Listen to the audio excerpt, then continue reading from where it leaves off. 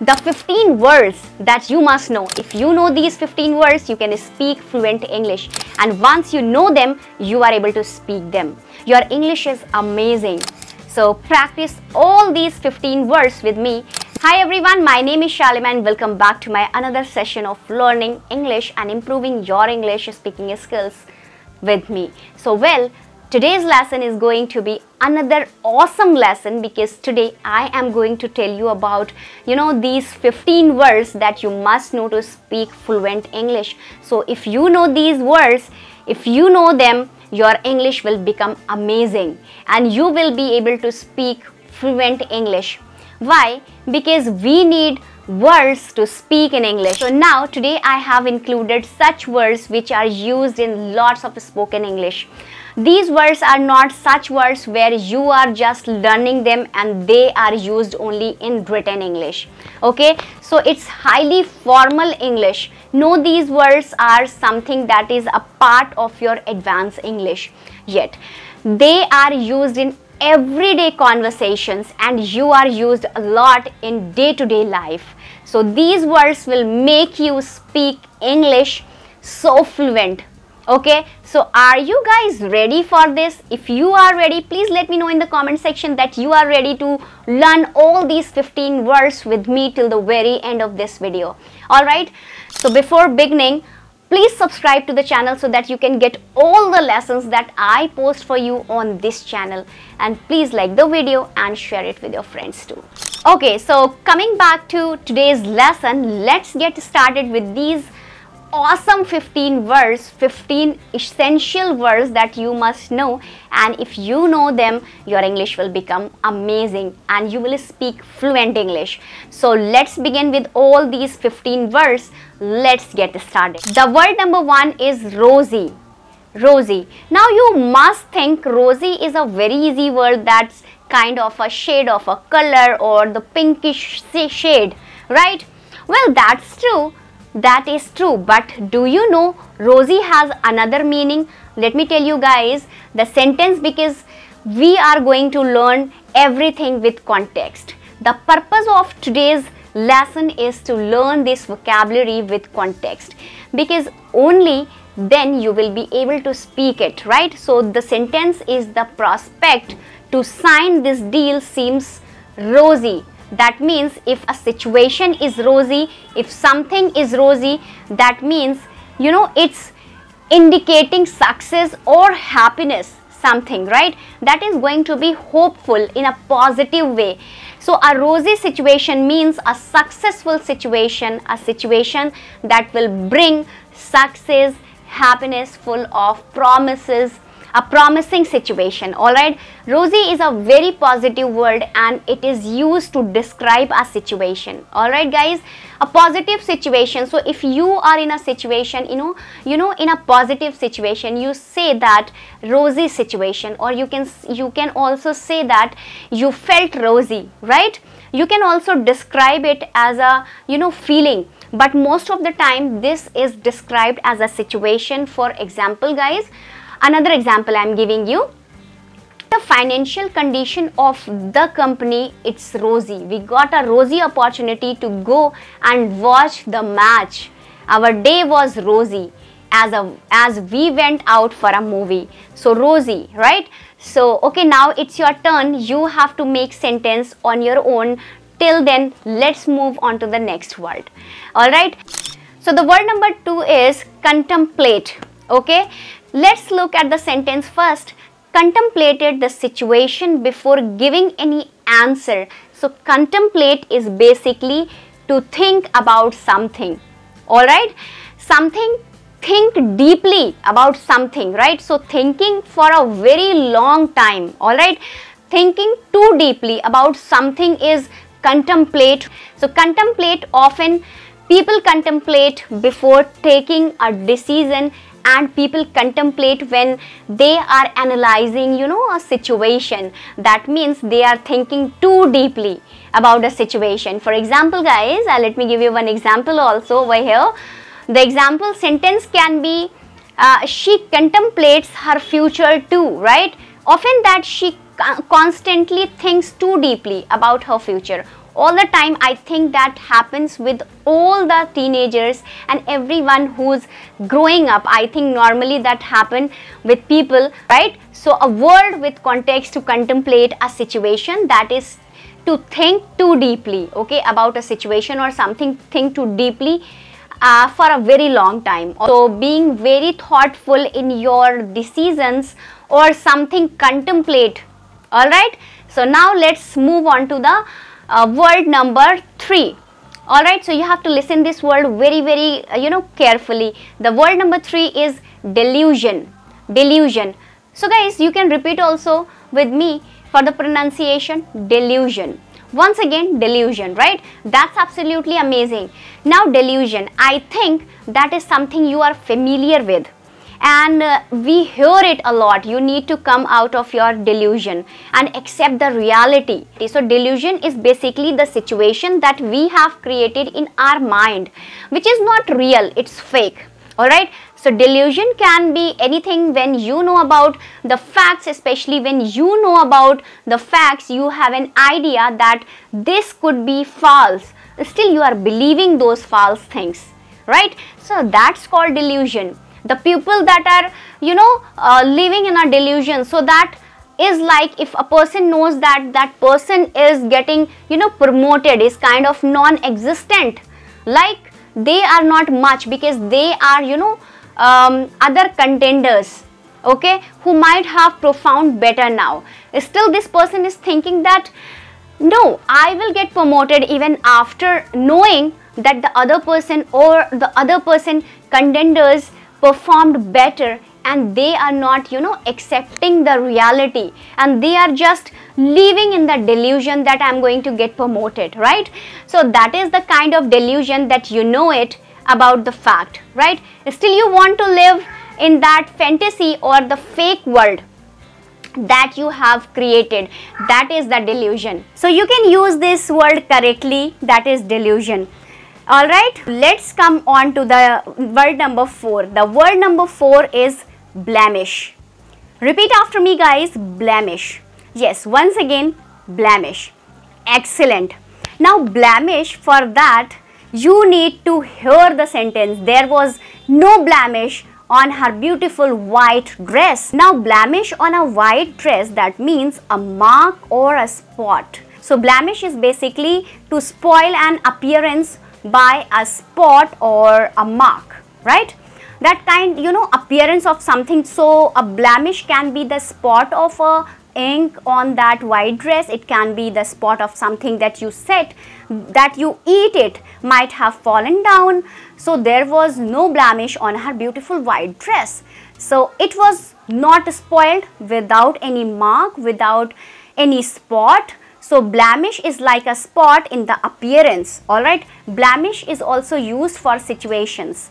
For example, a particular situation is spoiled by a particular action, right? You can say it blemish means everything was good, everything was going well, then something happened, and that was a blemish in the whole event or the whole situation.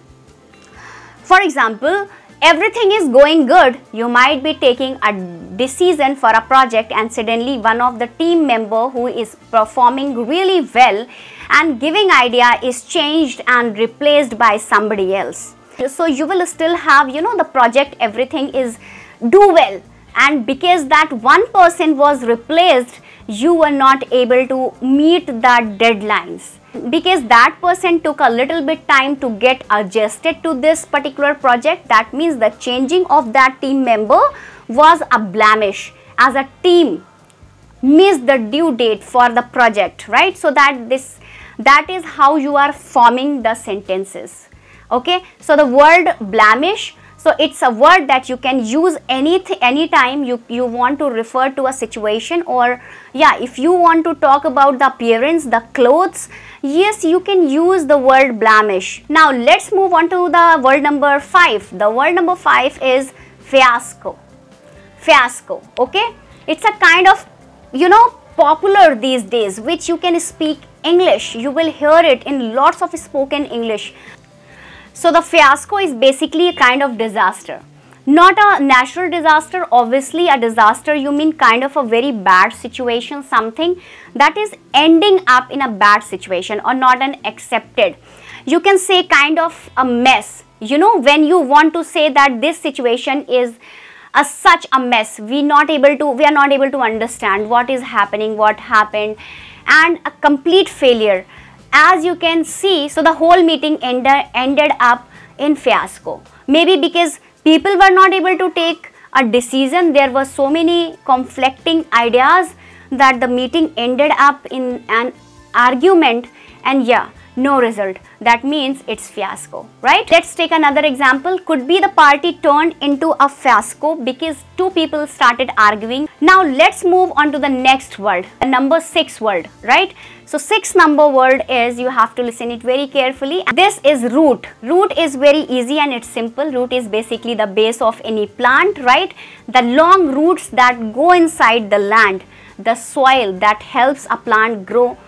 So that's the meaning of root. But root has another meaning in conversational English. Root also means the cause of something, especially the cause of any problematic situation, the cause of any problem, why something is happening, and there is also a particular phrase which is known as root cause. So root is basically when you want to find out what has actually led to a particular situation, the beginning of something where everything, you know, began from what was the cause, the reason, that is root, right? For example, we need to find the root cause of the delay immediately, right?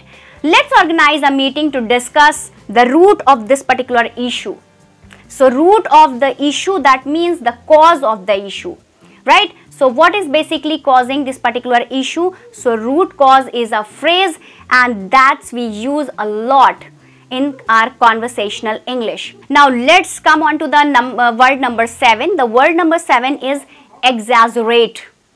Now what is exaggerate? Do not exaggerate the situation by adding unnecessary details. So exaggerate is basically to make it seem larger than reality, kind of, you know, magnifying the thing. For example, you bought something and you are going to exaggerate the price of that particular thing, that I brought it.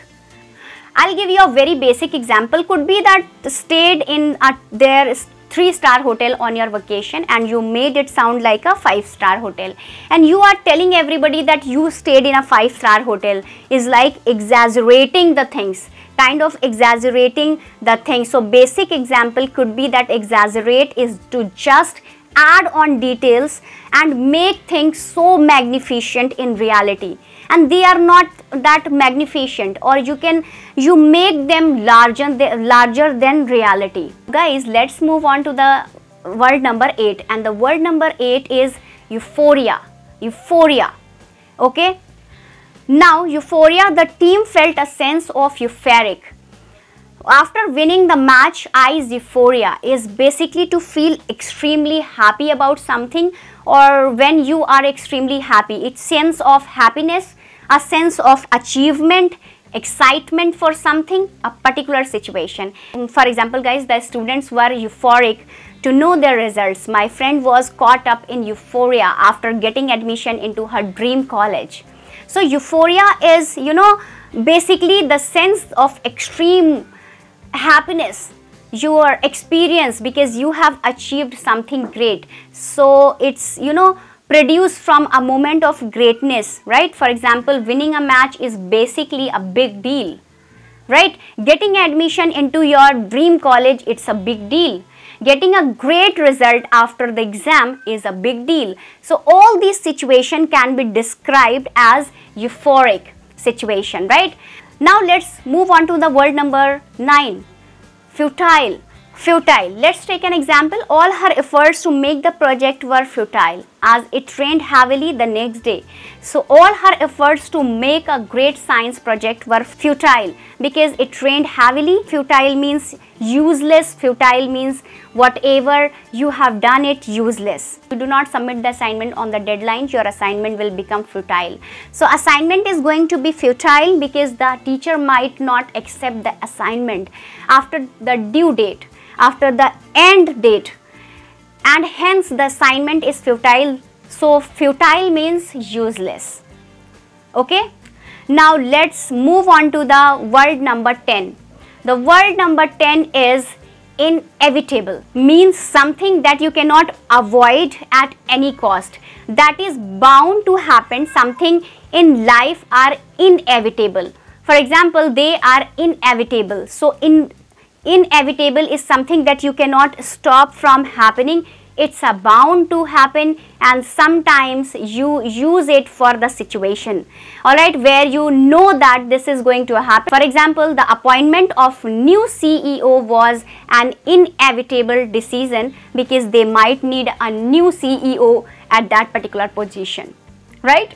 Now let's move on to the word number 11. The word number 11 is charisma. He has such a charismatic personality. Charisma or charismatic basically is the power to influence people, to attract people in the positive way, to influence them. So the great leaders in the world, they have charismatic personality. That's why people are influenced. That's why they are able to have that influence on that world. For example, people in power, they have charismatic personality. Now the word number 12. The word number 12 is lured. It's basically lured to attract somebody to do something by offering something to that person. It's like you are making somebody compelled to do something by offering them something in return, right? So guys, now let's talk about the word number 13. And the word number 13 is very, very. Guys, it's not very, it's very, very. W-A-R-Y, very. Okay, you can see now what is the meaning. Let me give you an example sentence for you guys. She was wary of traveling by a public transport at night. Very.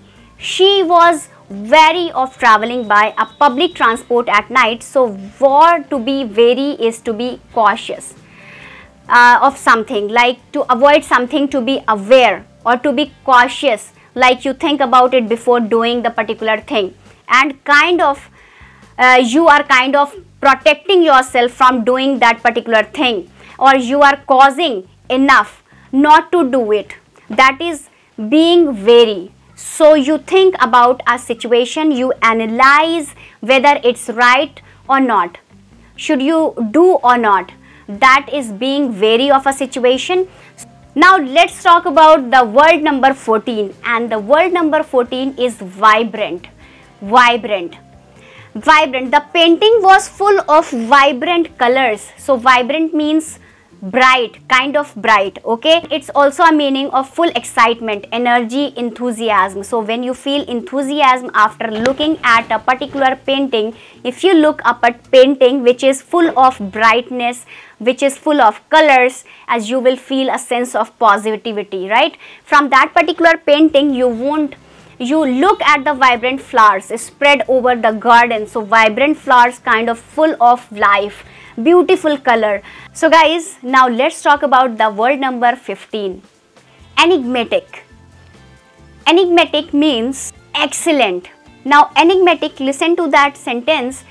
We participated in a treasure hunt, which was an enigmatic experience for us. Okay, he has an enigmatic personality. So enigmatic is something that is mysterious, you know, something that has that aura of mystery to it, that the person, for example guys, introverts who have great personalities are considered enigmatic or enigma because they keep to themselves, yet they have great personality too, right? So guys, these were all the 15 words that you must know. If you know these 15 words, you can speak fluent English, and once you know them, you are able to speak them. Your English is amazing, so practice all these 15 words with me. And now I have a homework for you all, that you are supposed to create 2 of your own sentences, make 2 sentences from each word, and that we have discussed today in this video guys. Homework, because in this manner everything that we have discussed learned today, it's going to be more solidified in your mind, and you are going to speak the words in a better way. So create your own sentences and let me know in the comment section which word you like the most, right? and you can comment down your sentences also in the comment section, right? So that's it for today's video, guys. If you like the video, please give thumbs up and don't forget to subscribe my channel. Thanks for watching. Bye bye. Take care.